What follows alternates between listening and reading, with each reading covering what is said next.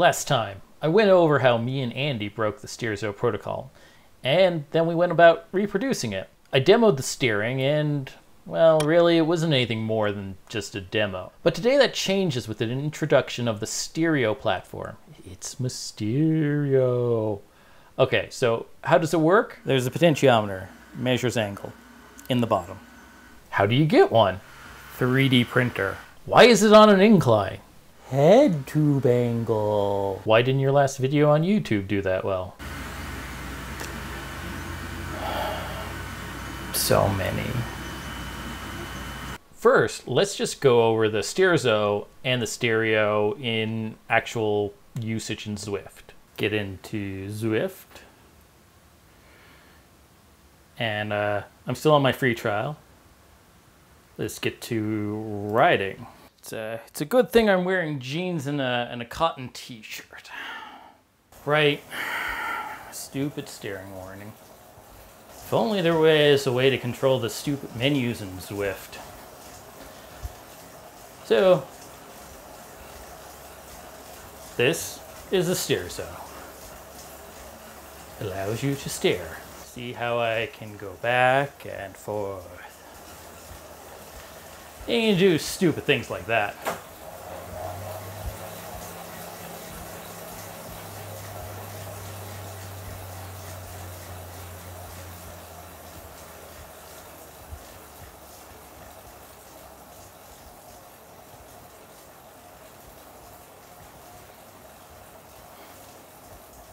That's a regular Sterzo.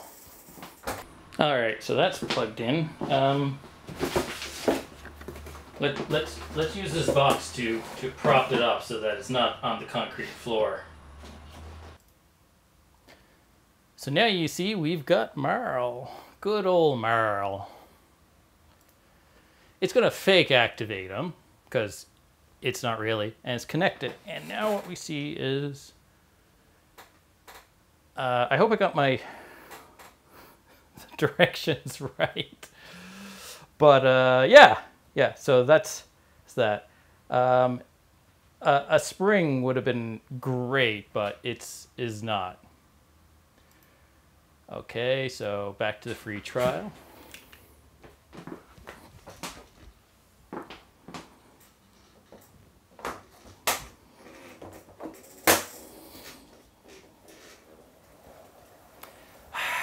And the same annoying future works. Yes, we understand. Okay, and just with the Sterzo, steer left, steer right.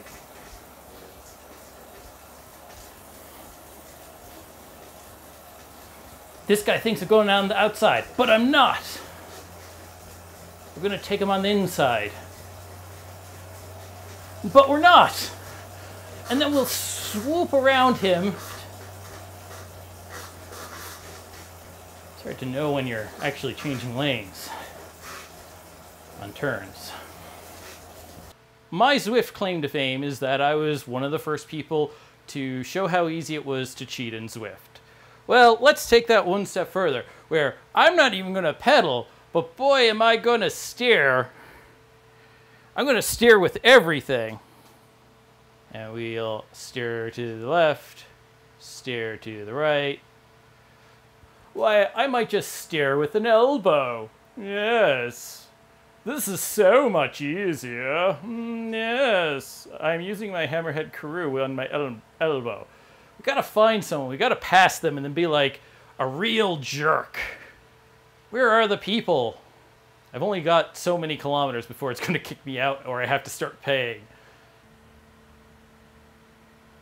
Oh, that guy's passing us.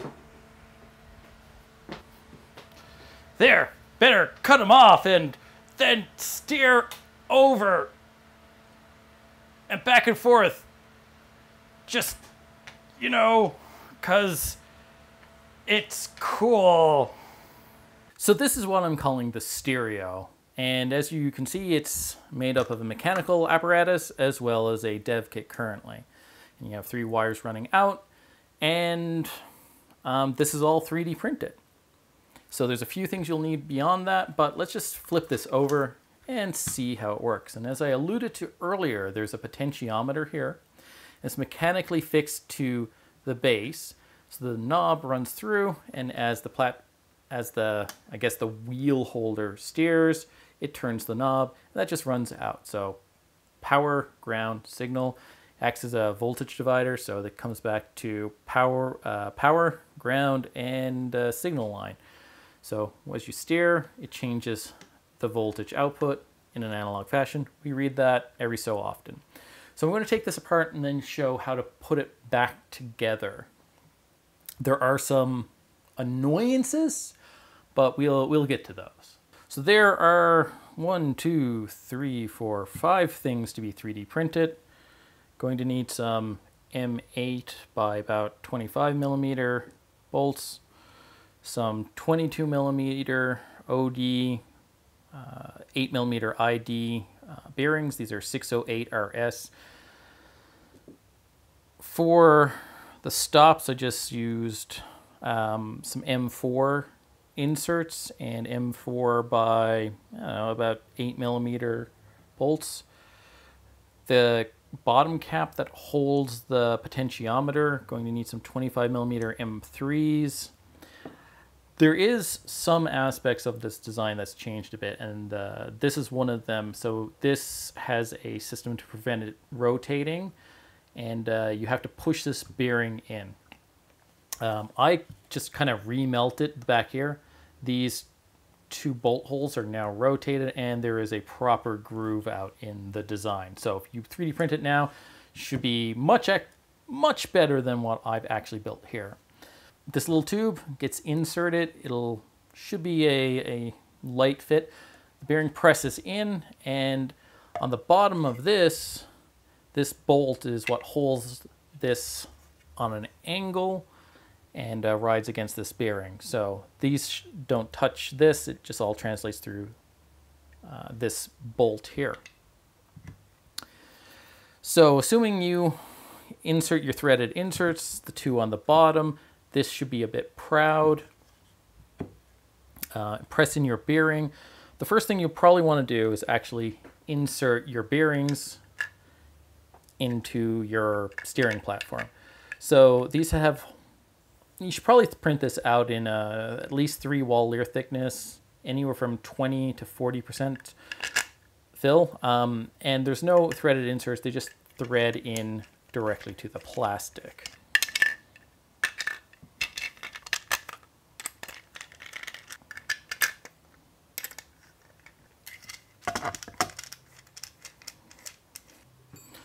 So once you have those bolts all threaded in, the bearing should move fine. There's a little bit of a gap between them all, and this will fit on this. You'll notice there's a gap between them, so we just need to flip it over, put this bolt through, and tighten it up. So now that is your mechanical platform for steering here. The next bit is a little bit trickier, but we'll put this aside. The first thing to do, there is a little hook that goes in to the holder. Put down your washer.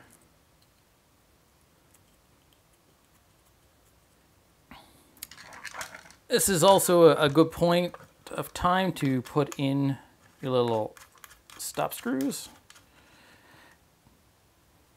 And let's just flip it over. So this little piece here is used, it catches on the nut so that as this moves, this carries on with this. So it's a bit of a tight fit. I've had mine on and off a few times. This, I'm going to have to rotate it. This is the tricky bit where it actually might be good to plug this in to a supply, have it transmitting and connected to Zwift, because we have to keep this all in the 0 position. This is where I like to use a little bit of blue tack to hold this in place and get it reading 0 flip it over. Now keep in mind the current design has these rotated, so it's easier to insert. But you need to get it onto the piece that connects to the bolt, push down, and with the platform kind of in the right position and this in the right position, Zwift should be reading from the board 0. If it's not, you're going to have to pull this out, turn the potentiometer, and push it back in. In future designs can easily do that in software with some improvements. And yeah, in the future we can deal with that with software improvements. Take that off.